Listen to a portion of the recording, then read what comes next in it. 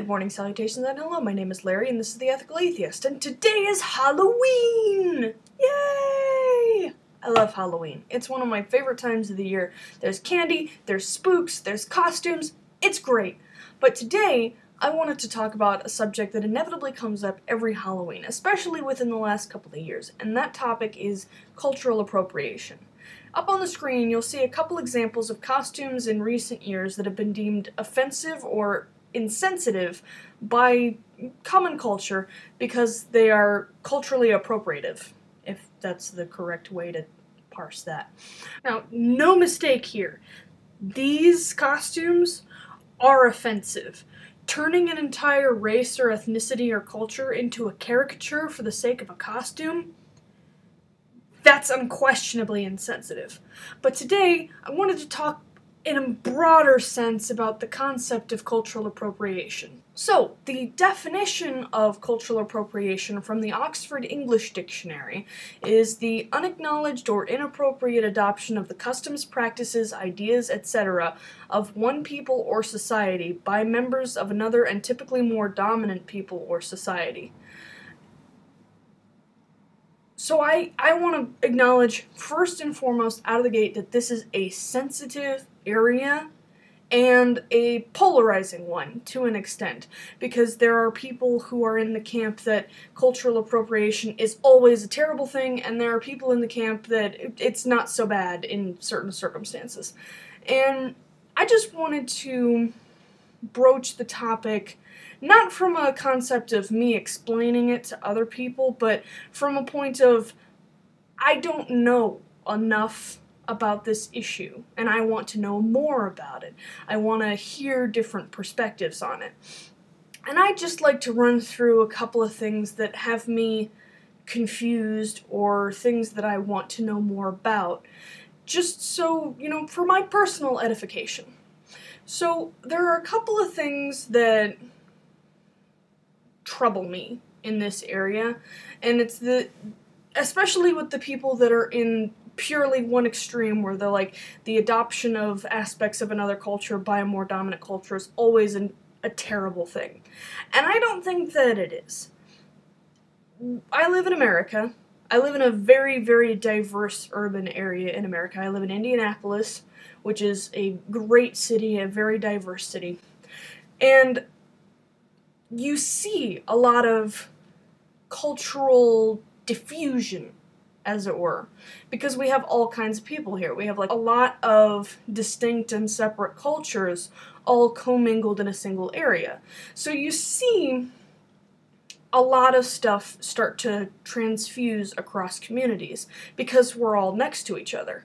And I've never found that to be a bad thing. I like, around here, we have a lot of, cultural tradition festivals. Like, we have the Sister Cities Festival downtown every year, where you get to go out and there's street vendors for, all different kinds of ethnic foods and performances and art and music. And then we have the International Fest at the fairgrounds every year, where it's the same sort of thing, where you get to, walk around in a big loop and see booths from all over the world. You can see the, Korean, Polish, Russian, anything that you could imagine, any type of culture that you would want to know more about. You can go to this fair every year and see that. And I'm going to, if I can find it, I'm going to post links in the description below for the next one that's coming around. It's normally in the fall. I might have already missed it for this year, but if I have, I'll see if I can find a date for the one next year. So, at least in my experience, deliberately going out and trying aspects of other cultures is not a foreign thing to me. Like, I love going to these fairs, and I love going to these events. They're a lot of fun, but I've been accused of being a cultural tourist, which was posed as a bad thing. And I'm not entirely sure why that is. I get it to an extent. You don't want people of a more dominant culture treating another culture like an object. But I think approaching other cultures with a genuine fascination and interest is not a bad thing. So that's one thing. Another thing is this idea that you cannot adopt fashion choices that originated in another culture ever for any reason. And I don't really agree with that. Like, I don't agree with the idea that white people can't have dreadlocks. I have always been a person where personal autonomy is very, very important to me, and I think it's very, very important to people in general. And so to say that you can't do what you want with your own body pushes a line for me. And if anybody has a response to that, if anybody wants to, challenge me on that, or, engage in a conversation about, if it's deeper than I think it is, please let me know. Please, let's talk about this. But I've always felt that people should be able to do what they want with their own person.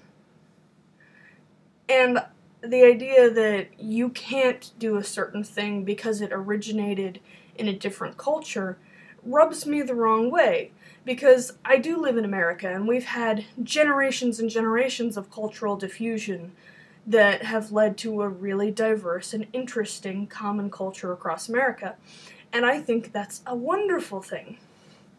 Now, examples of cultural appropriation or misappropriation that I would agree cross a line are, adopting the religious or spiritual garb of another culture for funsies. Like, don't wear a bindi, don't dress like a Hasidic Jew if you're not a Hasidic Jew. Like, don't put on religious garb belonging to a religion that you are not a part of, because those things, people hold them sacred, and it is insensitive to do that.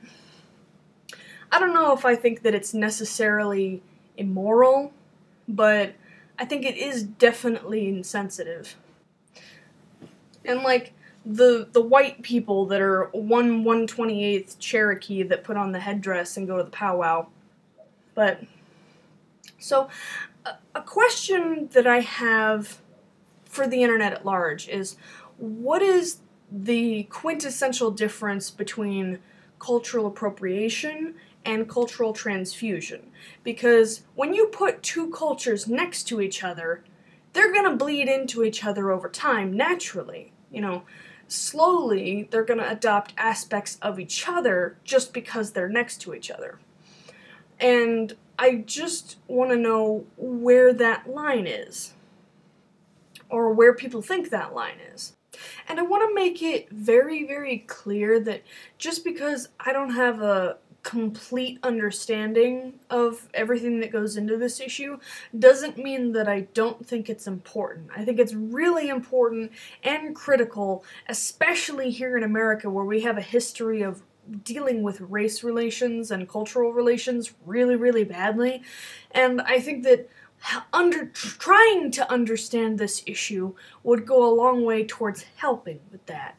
And one of the reasons that this topic is hard for me personally is that it's just not something that I've ever had to worry about. Like, there's not one aspect of what I would consider my own culture that I would be bothered if somebody else borrowed.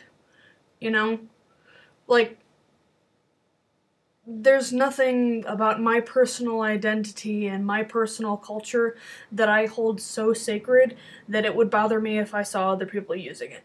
Like, I'm not religious, I'm not a nationalist. I'm actually pretty anti-nationalist, because I think that nationalism creates more problems than it solves. And I'll do a separate thing about that at some other time, because that's a really heavy and thick topic to go through. But